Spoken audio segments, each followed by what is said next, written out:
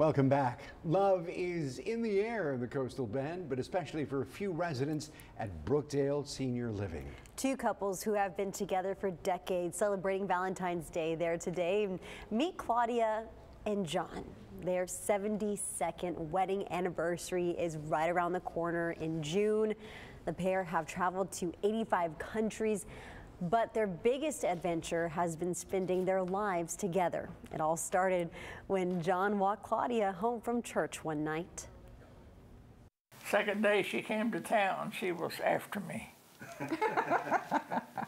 I was staying for an activity, and so she asked him to take me home.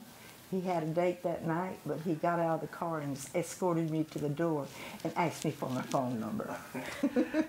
Oh, what a gentleman, right? Also celebrating a lifetime of love, Betty and Ray. Their wedding anniversary is later this year, but today is the 70th anniversary of their proposal.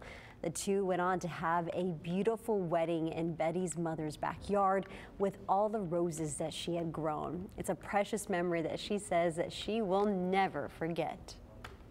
When I stood at the altar as I walked down the aisle, I thought, this is the most important time of my life. I must remember this. And I do. I actually remember the way Ray looked as we stood and took our vows. I remember how he looked as I walked towards him. I remember the congregation as we left. Those are memories. Life are made of memories, just like that. Beautiful memory on this Valentine's Day.